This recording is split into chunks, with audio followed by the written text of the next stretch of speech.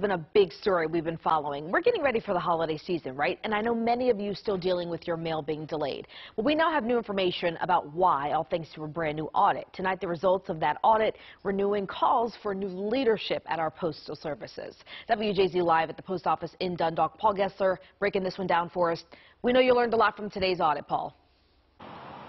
Yeah, there's a lot in this as well, Nicole. Good evening to you. On the day the inspector visited this location in June, they had 163,000 pieces of delayed mail.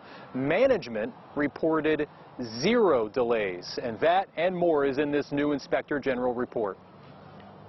Outside the Dundalk post office. We shop here, we live here, we notice these things. They don't need a government audit to tell them what they already know. It's been terrible. The mail's been absolutely terrible. That's exactly what this Postal Service Inspector General report validated Tuesday. This has been going on for probably since June of last year. Findings of mail delays, inaccurate reporting of those delays, and improper scanning. Oh my God, I've been waiting for this piece of mail for like 2 weeks. I have yet to receive it. The Baltimore region with the second most missing mail inquiries in the country. With more than 3 times the national average.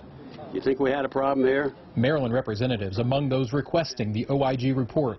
Inspectors found a variety of specific problems across multiple post offices in June. Here at Clifton Station, letters postmarked in March were undelivered. They found mail sitting here at the Essex post office more than 4 weeks that hadn't even been sorted.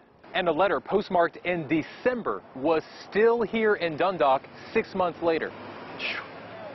That's shocking. That's a long time. Something's got to be done. It's insane to keep doing this and expecting better results. Maryland's new district manager agrees with the OIG's 7 recommendations to improve service. We've been calling for the resignation removal of Postmaster DeJoy for a long time. But Maryland Democrats want to see the Postmaster General go. And with the president coming tomorrow, I'm sure that somebody's going to grab his ear.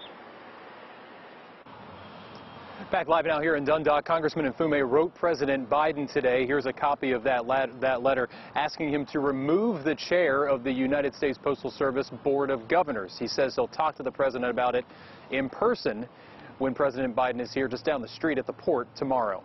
For now, reporting live at Dundalk at 5 tonight, I'm Paul Gessler for WJZ.